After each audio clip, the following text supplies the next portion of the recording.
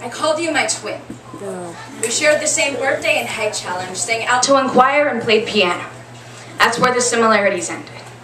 I was fair and you were olive, but your light refused to bend to my black holes. I never told you how many times your laughter set off bombs in my jaws.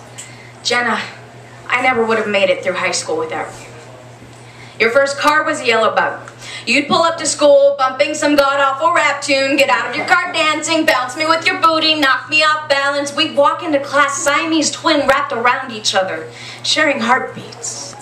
I knew we were meant to be sisters at night when you'd lie alone in bed with phantom hymen aches, and I can feel my bones cry before you'd call me so I could remind you of where you were and help you forget where you had been. Senior year, you dropped out, got your GED. You were getting married and having a baby with your soulmate. I knew I'd miss you, but I was happy that in a way you were finally getting justice.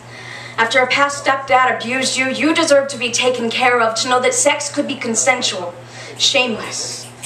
In 2003, at my graduation, you came to tell me you were moving. So I searched desperately to find something to send you with, pulled Volkswagen yellow yarn from my pocket and tied it around your wrist so I'd always be with you.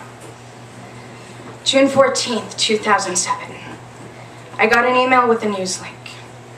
Jennifer Nielsen, age 22 and 8 months pregnant with her third child, was stabbed in the neck while delivering newspapers. Both mother and son dead at the scene. When you first got pregnant, you told me you were scared because you still weren't sure what good parenting looked like. Jenna, I think it looks like you. A graceful avalanche fighting against a devil, erupting phallic fire, getting hard, hearing your skin split. You protected your baby the way your mother should have protected you.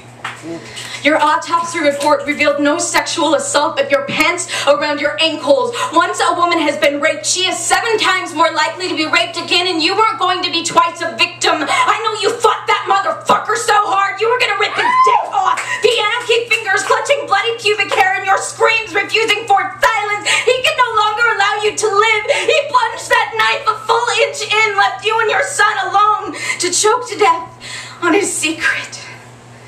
Yellow yarn still clinging to your wrist, a memory of our friendship stained in equitable crimson. Every year I hear on the news that they still haven't found him. But I feel yellow yarn around my wrist tighten that can only be your children tugging imaginary ropes on me through you, telling me every day to keep looking.